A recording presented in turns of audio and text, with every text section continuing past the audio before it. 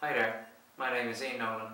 I'm 25 years old and I've been playing guitar since I was 13. I'm a completely self-taught guitarist. I've never had any lessons and I don't read music.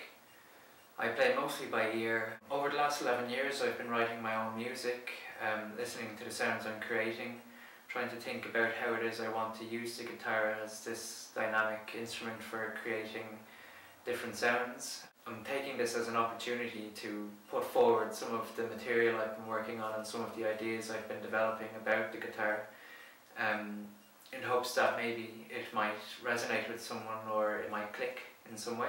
The reason I think I should win the Sky Arts Guitar Star competition is, well, I have the natural talent, the technical ability and the adaptability to write and play music creatively.